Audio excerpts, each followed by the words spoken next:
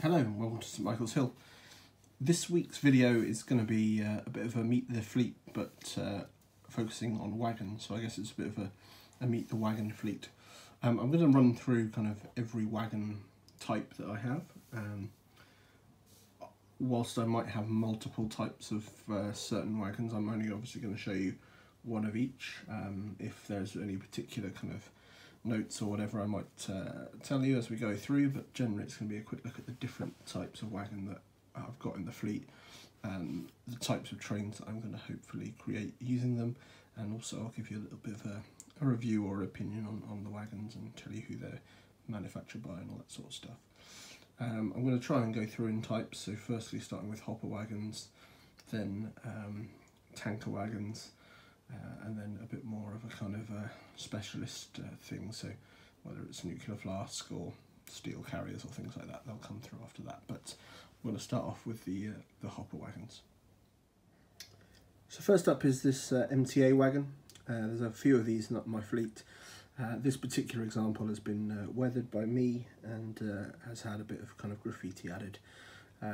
Whilst it's something that I really don't like in real life in terms of graffiti, I obviously don't like to see it. I don't like what it means for the railway companies. It's something that I do quite like to kind of model, just because it is part of the railway, and I think a layout without a bit of graffiti just doesn't quite look genuine. So yeah, this is something I've done. It's a really nice wagon actually. There's lots of detail. It runs really well, and generally it looks pretty good. When I was first starting on weathering and things like this, it was wagons like this MTA that were my kind of first victims, I suppose. It's fairly easy to give it a bit of a light coat of sleeper grime or something like that, and then add a little bit on. When it came to the transfers, I made sure they went on first. I think it's kind of better that way. But yeah, generally quite happy with how this looks, and generally the wagon is a very nice one. Next up is the MFA wagon. Again, it's a Bachmann wagon. This one's in a EWS branded load haul livery, which puts it exactly the right sort of period for me. That kind of crossover from mainline load haul and Transrail into EWS. So really nice kind of tie in there. Again, I've weathered this one lightly myself, just kind of taking a bit of the shine off it. I haven't got anything too heavy. I think it's kind of fairly important when weathering to try and keep things a little bit minimal, but basically the plan is to make things look a bit more real rather than a toy. Again, very happy with this wagon. There's nice kind of detail down here. It generally runs really well, and the build quality is really good. One thing I do need to do on this wagon is to weather the inside a little bit. At the time I was just kind of getting new to these things, but I think a bit of rust or something on the inside of the wagon is going to be called for. Next up is the ZKA or Limpet wagon. It's part of my departmental fleet. Again, from Bachmann, another kind of good model. I'm not as keen on these as I am the MEA and the MFA and the MTA wagons. Generally, they just look a little bit more, I don't know, toy-like, or it's just not as nice a design in my opinion, but that's generally not necessarily the fault of Bachmann. I think it's just a wagon that's not quite as attractive. Again, this one needs to be weathered. I'll probably go fairly heavy on this one. A lot of the fleet that's in this Dutch livery is going to be fairly heavily weathered, so I'll probably go to town on this one, giving it a very heavy weathering on the inside and a fairly beaten up look on the outside as well. But yeah, generally overall it's a very nice wagon, runs very well, and yeah, very happy with it. Next up is this OAA wagon, a little bit older, both in terms of a model and the prototype. So the model is a Hornby one. It's as you can see, one of the old ones with the large D tension lock coupling. So I probably will need to look at that, get some sort of NEM pocket fitted so I can run it easier. I really don't like the way these old couplings look. The livery is a rail freight livery, which is probably going to be dating it kind of early 90s or late 80s. with kind of Speedlink type of services. So this one will probably be kind of weathered beyond recognition in terms of a livery. It's already had a light kind of coat and it looks fairly good, but I think for it to fit in on their layout, I'm probably going to have to get weathering it a lot harder. It maybe looked like one that probably should have been painted or whatever and hadn't been. So yeah, so it's a fairly okay model, especially for the time. It's not bad, but compared to the Bachmann models, it's not quite in the same league. Next up is another model from Bachmann, the OCA Wagon. Again, I've weathered it very lightly and I put a load in it. There was a load already in it. I'm not sure if you can see what's underneath the kind of darker grey ballast there. It just didn't look great, so I've added some on top of it, although it's cracked away. I just need to touch that up a little bit.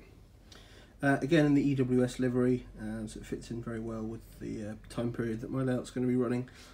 As a Bachmann model, it's got NEM pockets.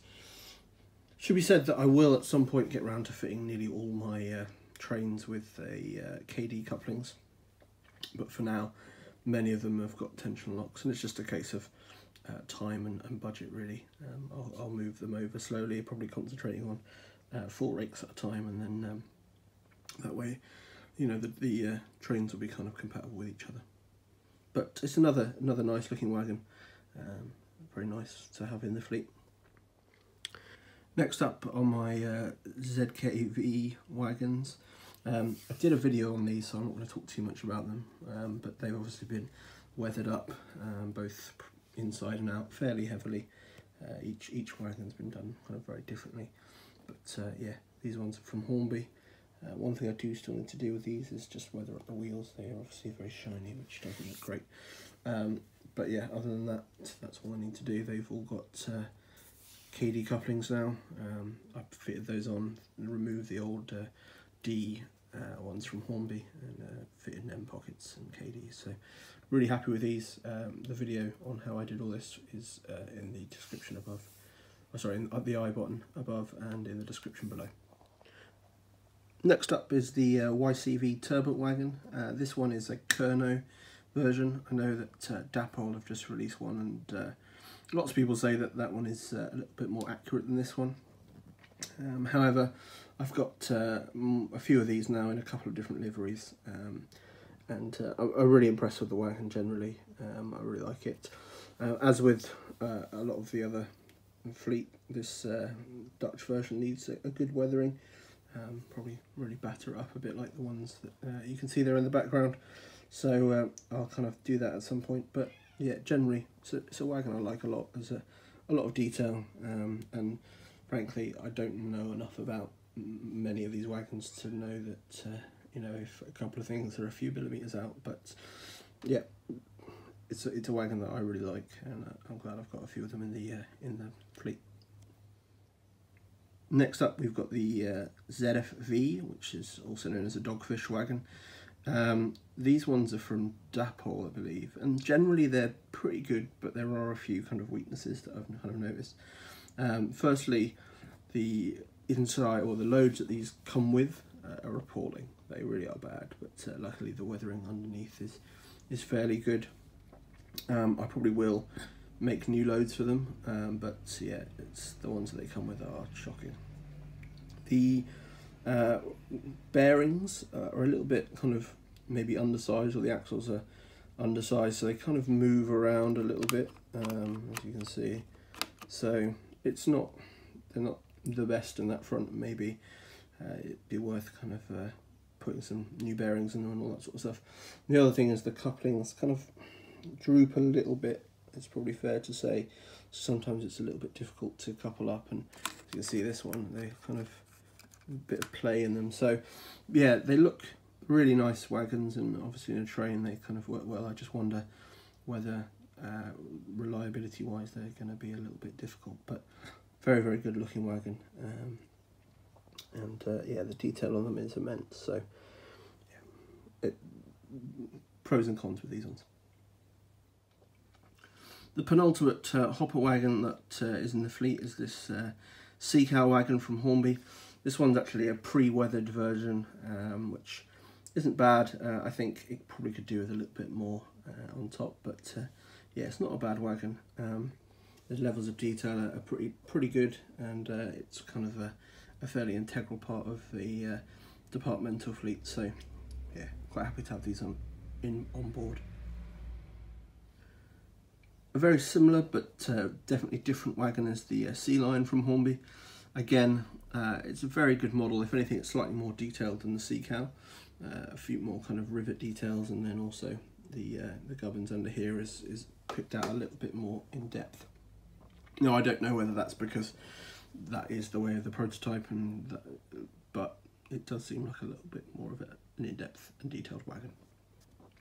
This one needs some very heavy weathering again with the Dutch fleet, so that's something I'll be doing over the next months. So moving on to tanker wagons now. The first thing we have here is the Hornby TTA.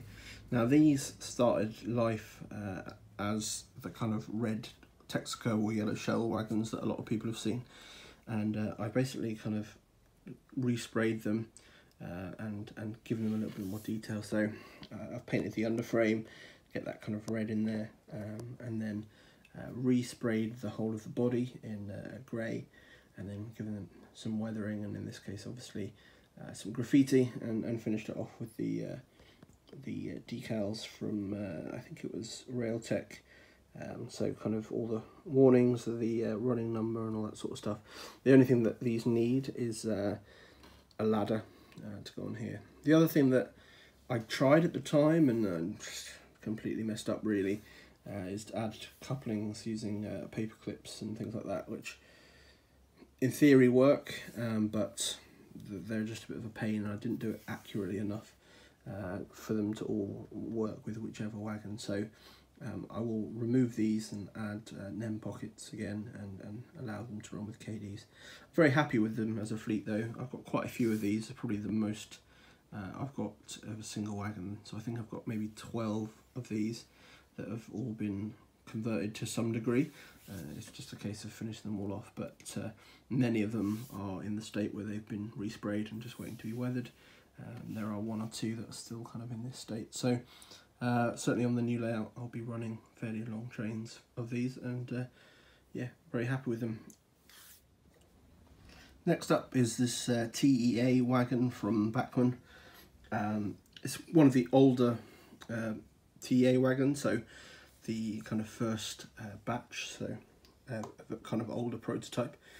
It's a decent wagon, and until recently I've kind of been very happy with it, and generally, you know, very pleased to have it as part of the fleet. It's the only one I have. I picked it up, I think, second-hand from Rails of Sheffield. And yeah, it's generally a nice model. There's a little bit of paint missing on the other side of it, so just need to sort that out at some point, either by covering it with weathering or something similar. But yeah, generally it's a fairly nice wagon. Next up is the TA from Revolution. Now when I say I was happy with the other one until recently, it's basically because of this. This one blows it out of the water. It's a beautiful model. I won't talk too much about it because I did a full review of this, so click on the I button now if you want to see the full review of that video. But yeah, it's a beautiful wagon, lovely tooling. The livery is amazing, and yeah, super pleased with these in the fleet. So moving away from tankers now to slightly more specialised wagons. This is the BRA wagon and is the latest to join the fleet. So I got a couple of these second hand recently. Basically they are to carry steel. They're in real life telescopic, so they can open up and carry kind of a lot of steel. Now these are going to be very useful for the new layout once I tell you where it's based. It's definitely an area that had a lot of steel traffic back then, and still to this day. So this one's in the EWS livery. It's been weathered. I'm not sure if it's a factory weathering. It looks like it probably could be, but if not, it's been applied very nicely and very subtly. The level of detail is wonderful, and generally it's a great wagon all round. Next up we've got the mail wagons or vans. They're actually both from different manufacturers. So this one here is a Bachmann release, and as you'd expect, the kind of levels of detail are very good. The coupling is a modern NEM Pocket one, generally all good. The one on the left here is an older Lima version, which has the old kind of decoupling. So I'll replace that at some point with an NEM Pocket, and I'll be able to kind of put KDs in or smaller tension lock couplings and run them together. It would be good to kind of get a closer coupling than that, to be honest, but hopefully that can be achieved at the same time. These will obviously make up a parcels rake. I've got 2 of each of these, which should give a kind of nice small rake with a class 47. Often these run in basically rakes of 4, which often were doubled up to 8. So I'll probably keep it at 4 for now, and model a smaller poster working. Next up is the cargo wagon from Heljan. I'll keep this fairly brief because I did a whole video about this wagon and the installation of the end of train light, but it's a really nice wagon. It's a little bit more flimsy than I thought it would be, but saying that, the levels of detail are really nice, and it's a really imposing wagon. Hopefully I can get a couple more of these at some point and run a slightly bigger train. Luckily they, in the period I kind of model, ran often with some steel carriers and things like that, so I can probably build a nice little train out of these as I have them already. Next up is I guess a firm favourite of a lot of modelers, is the FNA nuclear flask wagon by Bachmann.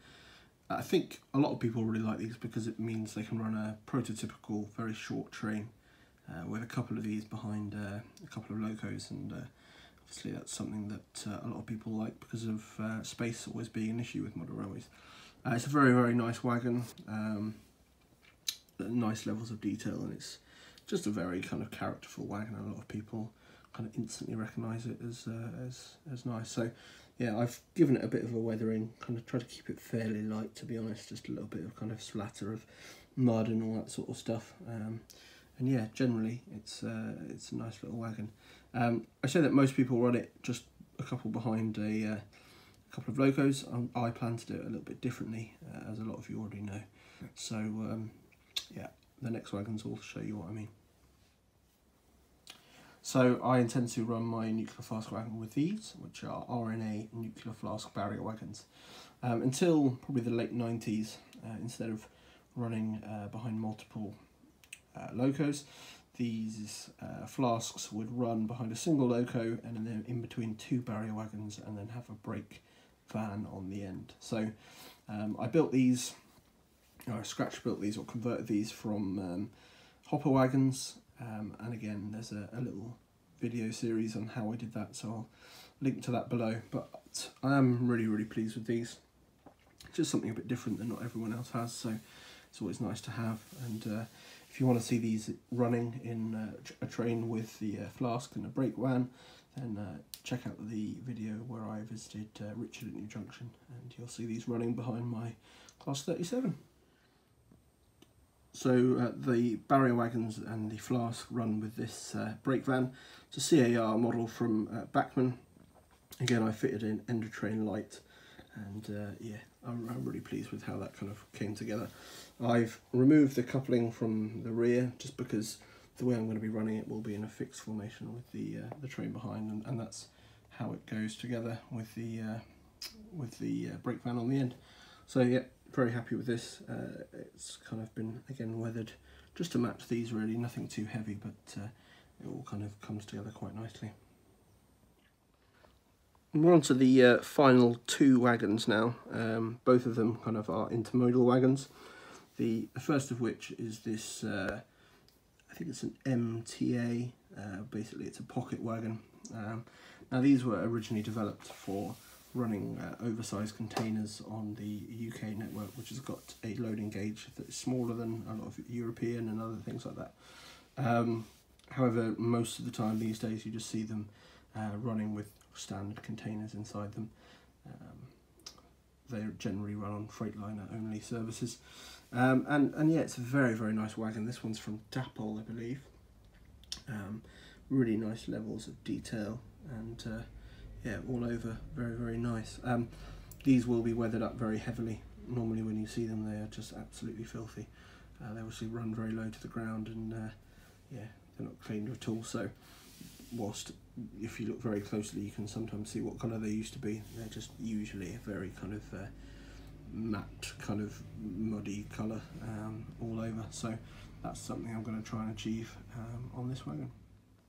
The final wagon in the fleet is this Hornby KFA container wagon, again in tip hook livery. Very, very nice wagon, these from Hornby. It's probably, until Bachmann's recent release, probably one of the best container wagons around. The chassis or the body is all metal, which gives it a nice kind of look, and if you remove the containers you can kind of see right through it, which is always a nice kind of touch. It's something a little bit different. Obviously you can run these unloaded or loaded, and it gives it quite a nice kind of look. So yeah, very, very cool wagon. Very happy with it as well. I think the guys at Hornby really nailed this one. So I've got a few of these. My plan is to run these in a intermodal train alongside the pocket wagon at the back, and at some point I'll pick up a few of the recent Bachmann releases. It'll be kind of a fairly decent length train then for the new layout. So that's pretty much all of the wagons on or in the fleet. I'm going to leave you with a few shots of some of them running, being shunted around the yard, and yeah, I hope you've enjoyed this. I understand it's been a bit different to something that I've done recently, but hopefully you found some of that interesting, and I'll see you again soon on St Michael's Hill. Goodbye.